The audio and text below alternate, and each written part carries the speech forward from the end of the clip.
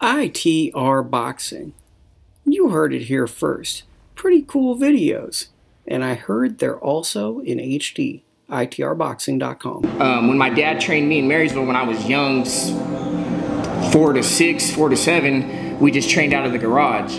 So we tried that for a while, but I did not want to be in the garage with my dad like that. So he started looking into opening a boxing gym, and in 2004, when I was 13, my dad got this building right here, and the rest was history. But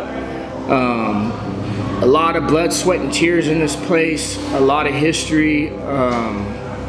This was my dad's sanctuary. Anyone who knows my dad knows that he loved boxing more than anything. I mean, a lot of people say that or whatever, but we didn't have cable at my house. We watched VHS boxing matches. We watched Ezra Charles, Joe Walcott, Ray Robinson, Pernell Whitaker, Alexis Arguello, all kinds of different boxers. But that's how I grew up.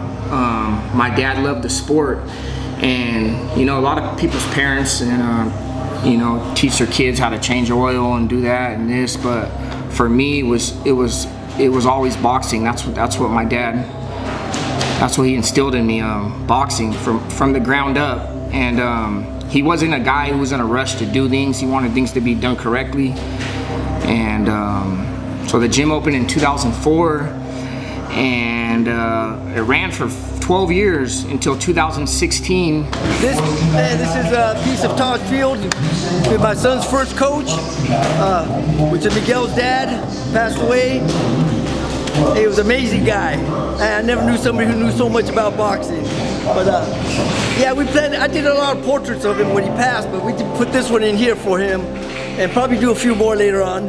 And November 2nd, 2016, my dad was tragically killed coming down the stairs of our boxing gym. I wasn't at the gym at the time. Me and my dad were always having our little issues, so I wasn't here. But yeah, he was killed coming down the stairs with my little brother. He was supposed to fight in the Junior Olympics the next weekend, and all that kind of fell through. But man, my little brother, all my siblings, they're my heroes, because you know, if you would have told me something like this would have happened a few years ago, I thought, you know, we wouldn't be able to make it through something like that. But with faith in God and strength and the stuff that my dad put in us, we were able to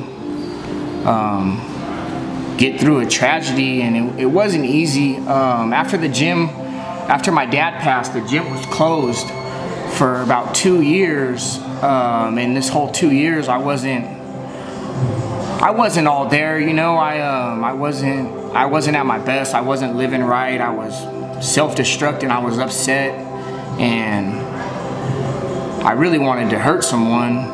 But David Castro, who boxed with my dad, I think he was 13 at the time. Yeah, he was 13. He started getting contact with me about 1.5 years after my dad's death. I would watch boxing, and it would motivate me to keep running and keep exercising for a little bit. And then one day I built up the courage to call Coach Miguel, and from there we just started training little by little, and set goals for us to achieve. And little by little we started achieving every goal until we opened the gym, and that's when everything started. And he asked me once, and I think I was so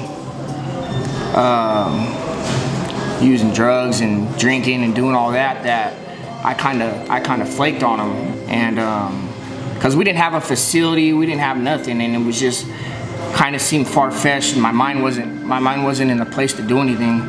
But he reached out again, and that was a big wake-up call for me. I said, okay, I can't let this kid go out like that. I love this kid, and most importantly, my dad loved this kid. And you are the last fighter to train with Coach Taj? Yes, it's an honor.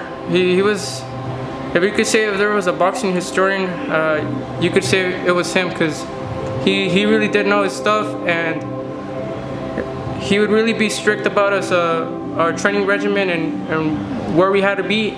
And if we weren't there, then we wouldn't fight. That's how serious he would take us getting ready for fights. So I stepped up, and we just started at a middle school here in town, just me, David, and some gloves and some mitts. And from there, I was able to get into a pastor's garage. David Dina, he was the pastor at Praise Chapel in Yuba City.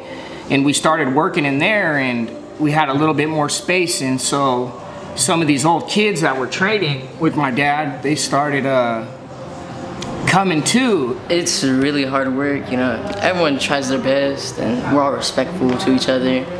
And it's just always hard work. Oh, the heat, man, that's one thing. We always keep it hot. We always try to condition ourselves.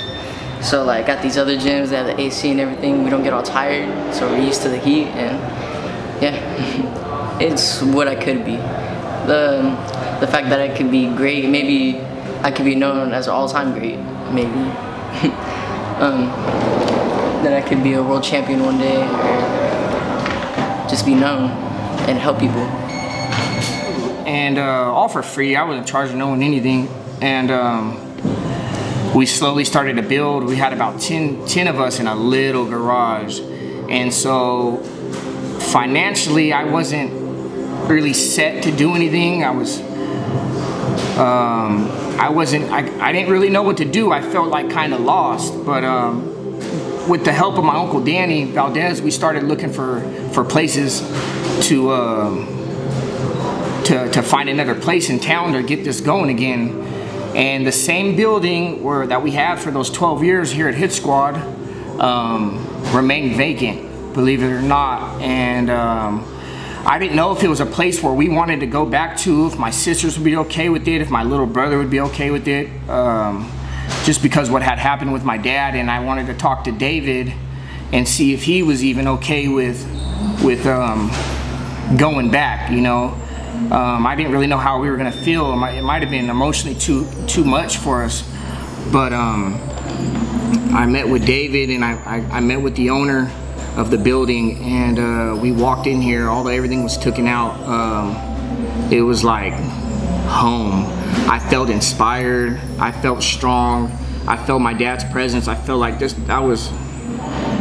felt like everything was meant to be, and God was working. And so October 2018, got the keys back for this place, and we've been going strong. It wasn't easy in the beginning, and it's a definite adjustment to, you know, I wasn't a trainer. I'm only 29 years old. Then I was 27, and so it took a little adjusting and getting used to, but it's coming along. And most importantly, this place is a place, not everyone's gonna be a world champion.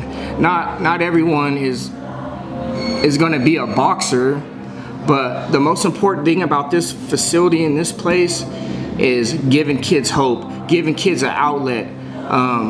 It's not about what we accomplish in boxing around here. I mean, it is, because we're competitive and we wanna win, but most importantly, it's about giving these kids an outlet and making sure these kids become successful, productive people in society, and don't take some of the routes that, you know, some of the dumb things that I did. And I try to talk to these kids and let them know about the importance of not just boxing, even though they're going to learn how to box here, but the importance of doing good in life and spreading positive energy into this world and into this community, because that's what my dad was all about. I mean, he died at 43, but he would have rather died tragically at 43 than live to 80, 90 years old and not give back to this community the way that he did.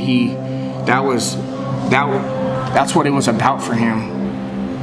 To put the gym on the map and make my parents proud and make my team and family proud. Who do we do it for? On 3, we're the champions.